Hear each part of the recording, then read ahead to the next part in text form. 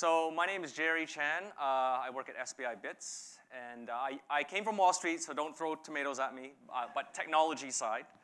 I've worked in Goldman and JP Morgan for most of my career for over 15 years here in Tokyo, and mostly foreign exchange trading systems, technologies, and risk management systems, so front office.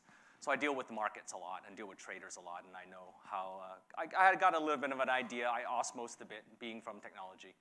And today we're going to talk a little bit about how we can get Bitcoin to be the greatest cash in the world. And so I guess the first thing is, sorry, I apologize. I'm the Chief Digital Assets Solutions of our department, and pretty much that effectively means I'm kind of like the Chief Bitcoin Officer, which is the joke in the office because I'm always the one talking about Bitcoin more than, but we also, blockchain technology as well. Now, let's talk about cash in the world. So cash is all about medium of exchange, right? Because cash is not necessarily supposed to be store of value first and foremost. It needs to be a medium of exchange because that's what cash is. It's supposed to be like currency. It's supposed to flow. And what drives exchange? Trade, right? So let's talk a little bit about first, this new world which we want Bitcoin to be the best cash in. What is this new world? So first, we're going to have to talk a little bit about the old world, where we kind of came, not old, but the near past world, which is fintech. The whole notion of fintech, right? First off, the invention of cryptocurrencies is kind of basically opened up this new age of discovery, right? This whole new industry, and now we have this new world to sort of discover. And it's pretty much driven by the notion of growth and expansion. We have to grow very, very quickly. It's very much like the times when the colonials came over to the New World and discovered America. It was like, wow, this whole new place. We can't even fathom all the things we can do here. There's gold, there's silver, there's mangoes, and wood, and all this kind of stuff. So this is the new world we're going to embark in. And first off, talking about back to what's FinTech 1.0 is pretty much the onset of e-commerce. So if you remember, most of you, I think, should be old enough to remember, back when banks just ran their own systems. Every company just ran their proprietary systems. And the internet was just some geeky thing that web developed. Well, people didn't even call it the web back then, but they just went online and they shared some ideas. And that was just like a geeky tool. But FinTech 1.0 is when all those systems were, these corporate systems started moving on board to the internet and then opening up companies on the internet. And these companies were driven by the technologies, these whole infrastructure plays, all these companies that do these kind of things today, these foundational technologies evolved because of FinTech 1.0, right, of e-commerce. And then companies that you all know evolved to become the giant players of the industry. And now they're probably, they're sitting right up there with almost as banks. I mean, with Google, probably bigger than most banks, right? Although Google's not a fintech, it's just tech, but Amazon, et cetera. And then somewhere along the way in 2009, is that a little too high on the screen? Are you going to read it? This white paper drops into the community, and then in comes this thing called Bitcoin and blockchain with it.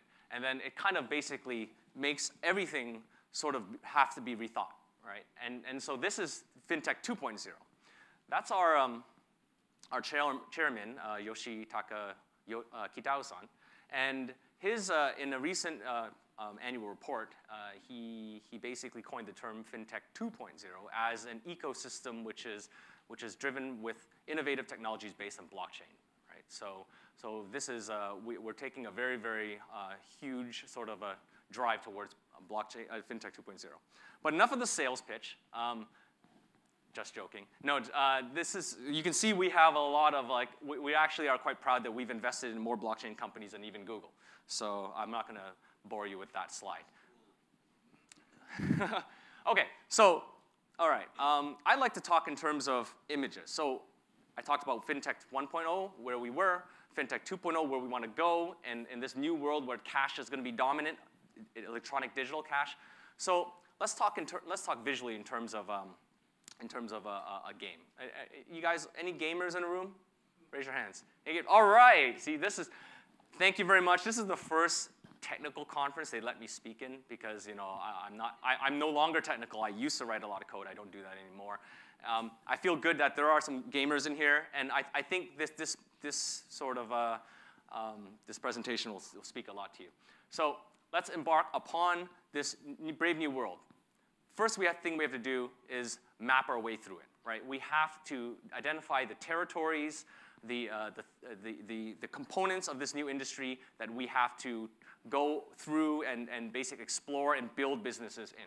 And it's very much like, I'm not comparing Satoshi Nakamoto to Columbus, but maybe that's just your subconscious thing going in there. But let's talk in terms of territories and like a land grab, right? So what's the first thing that what's the first component territory that we need to identify in this new world? Mining, right? So mining is the production of the cryptocurrencies, right? And with the gamers in here, yeah, geek.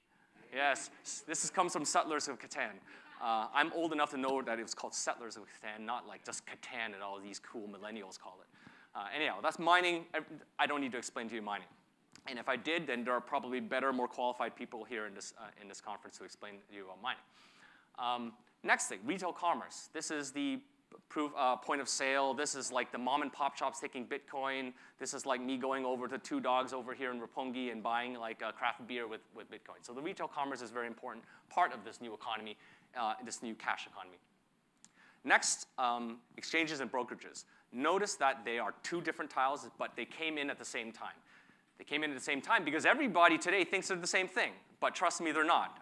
Coming from financial industry, exchanges are not the same as brokerages. What you think of as Coinbase is like a vertical exchange, or what they call is like a one-stop shop exchange. They are the brokerage, they are the exchange, and guess what? They're also your clearinghouse, which means they do your KYC, they take care of your clients, they let who to join their platform or not.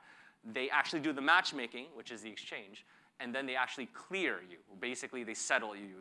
They do withdrawals and deposits. Normally, that's not all the same company in financial space.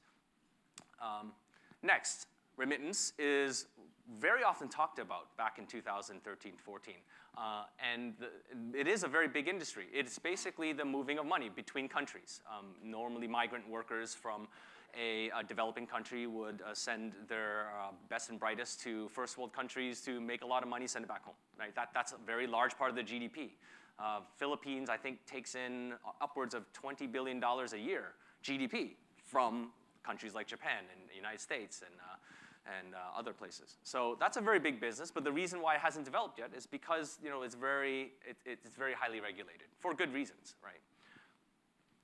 Next thing, settlement and clearing.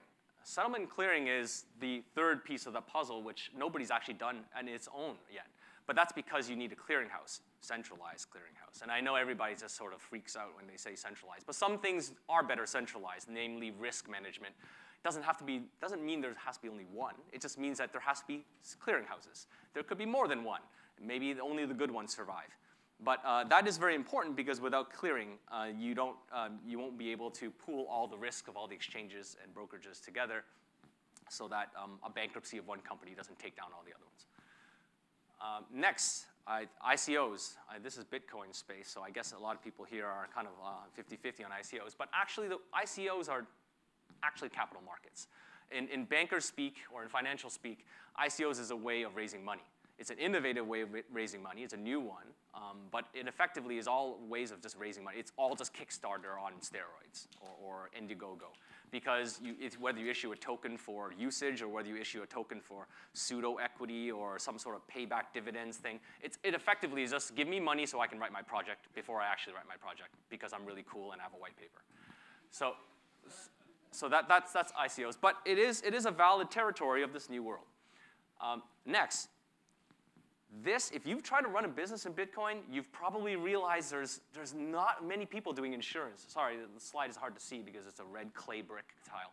But in insurance, insurance companies willing to insure your business if you're doing Bitcoin are very far and few in between. And that makes running a large business like an exchange very difficult because you're wearing a lot of risk. Also, the fact that there's no settlement clearinghouses means you take all the risk. It's even worse for you. So this is a very big business that will be explored going in the future.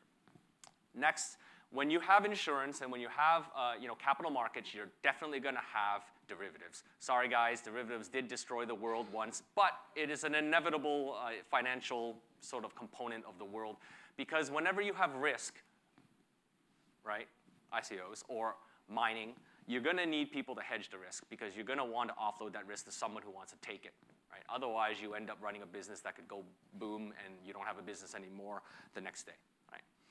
Now, there's a big open hole in the middle. Can anybody guess what that is? Yes? No. No. No, banking. Not banking. You be your own bank. Cash? Kind of. Actually, I kind of heckled you, but he was the closest. It's kind of banking, but really, because banking is kind of a bad word, but what banking really is, because banking is a lot of things these days, and the banking that destroyed made the financial crisis of 2006 to 2008 was not the banking, what true banking should be. True banking should be custody, right? Basically, they just hold your money safe for you, right? Because you can't be bothered to do it yourself. How many custody plays are there in Bitcoin space? Not very many. BitGo is one. But if you're an institution and you need to park $100 million, what do you do with it? Do you trust it to your Trezor? You could, but I don't recommend that. Do you trust it to a web wallet? Of course not. Do you even trust it to a wallet which is open source, which you installed in your machine? It's still probably a really bad idea. I mean, you do need custody. In the pure sense of pure banking, like back in the Medici ages when bankers just basically put your gold in the vault, we need that institution. Because obviously you're not going to be able to run a very large business securely without it. So, wait, I think one thing's missing this picture. This is kind of like the world of crypto and all its components, but I think one thing's missing, and there we go. All right. We have bad actors, and right now bad actors generally hang out in the exchange territory for obvious reasons because everything is off-chain and they can take your money. So we'll talk about how now that we have the whole picture. Sorry, Mark, I know you're clean now. So, he's getting more popular now because of the whole fiasco than he ever was. So I think he enjoys it. Let's talk about how we map our way through this territory to global cash, all right? So first things first.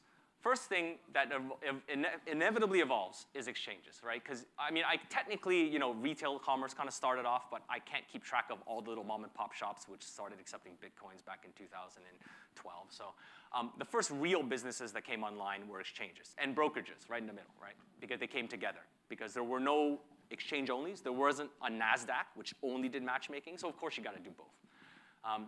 Next thing that came along was mining, right? I mean, big, like, institutional mining. And, of course, there were miners before institutions. I mean, there were, like, the garage shops. But I think very recently we're seeing more and more large companies getting to mining, right? Next up, if you build your roads towards the next junction, oh, right, yay, 2 victory points for those of you keeping track. 5 contiguous roads, 2 victory points. All right. The next junction is the insurance, custodial, and derivatives, right? Futures and derivatives, right? And I'll talk more about this now, very shortly. But this is the next thing that's going to be developed this year, right? This year at the earliest. But it really is required. Of course, there's a lot of activity going on in ICOs, but we don't see a lot of institutionalization of ICO space. It's still just the Wild West. And we all know. It doesn't mean that these things aren't going on right now. It just means that it hasn't been institutionalized. It hasn't been brought out into big boy space, right? Big money space. It's still a lot of startups and your own things, which is valid, which is very valid. But this is the institutional growth path. And in order for us to get maximal global cash, we need everybody on board, including all the institutions, because we're all, corporations are a good thing. Oh, that was so anticlimactic. After we have custodial, then robbers go away. Because then once you have custodial and insurance, right, someone else taking care of the exchange's money, the exchange doesn't need to hold money anymore, and therefore you don't have a problem of robbers in your exchange space anymore. And that's why custodial insurance is very, very important. Okay? After we clean up the exchanges, then you can start moving towards more of the exploratory parts of, thank you very much. I can see it much better now. The more uncharted, the new country part of the world, which is the capital markets and ICOs, right? And so that space is going to be very interesting. I don't have too much to say on it, because we're still working on the other parts. But I think this is the path, and that's the goal. Because when we get to the point when ICOs and tokenization of everything becomes institutionalized, right, and made safe for your average mom and pop Joe Smith, then that's when we can say, this is global cash, right? This system is now running the financial system of the world. This is the FinTech 2.0. So now that I kind of showed the map, let's give a little talk about what we're doing in this space, because I know there's a lot of hints and there's a lot of articles which may or may not be too accurate. So first off, I mean, we upgrade, and on the upgrading, SBI is doing things in these spaces under those companies. So SBI Virtual Currencies, which is an exchange that will, brokerage, sorry, I made a mistake myself. Brokerage, which will be opening up this year. SBI Match, which is a purely exchange. It's just basically matchmaking liquidity pool. And SBI Remit is a remittance company which is trying to move their remittance models to adopt some blockchain technology to do that in a cheaper way. Once we upgrade down there, we're going to get SBI Crypto. That's our mining arm, and we've started mining earlier this year. And I'm proud to say that we're about 5% on a good day, 5 to 7% on a good day. We're down there, by the way. It's hard to see, but mining over there. So that's very important, because without mining, you don't actually have any control over the transactions that you want to process as part of your exchanges or your remittance or your brokerage business. You're going to need to process your transactions. You can't always trust the general mining community to do it for you all the time. So you should probably have some mining capability yourself. Next junction, SBI Shoken, which is in Japanese, which is the equity trading platform, online trading platform, which is the bread and butter of SBI Group. We're planning on, we do some stuff which may involve securitization and token trading in the future. And of course, these big plays, which will remain, I'll leave as question marks, will be upcoming, but the focus very much so on custodial space. So, finally, capital markets. SBI owns a large part of Morningstar, which is an equity rating company. So we plan on starting gearing them towards rating ICOs, to giving them a ranking, kind of like the AA bonds, AAA bonds. We don't want any of those fake AA mortgage-backed securities that they had back in 2017. Yeah, but we do think there's a value in that, because not everybody can read a nice white paper and then think, this is pretty good. I think I should put $1,000 on it. So I think we're not going to be a say-worthy authority, but we're going to give ratings, and I'm sure other companies will start doing the same, and hopefully that will do its part in cleaning up the ICO industry a little bit and keeping the wild players out in fringes. Finally, then, I think the last thing, which is kind of in the future when we start going out into the sea, is IoT, right? So once we have tokenization of everything due to our new capital markets territory of ICOs, then we can start actually having machine-driven cars, electrical meters, metering things, and being paid in token, and basically the whole machine economy is opened up. So, and a little boat there. So, for those keeping track, that was actually 10 points on the board. So it is I'm sorry. We get the market. Therefore, we get an extra victory point, and therefore, we get our 10 victory points, and that will I believe will bring us to global cash adoption. So that kind of rounds up my presentation. Does anybody have any questions? Do we have time for questions? No? Sorry. So find me afterwards.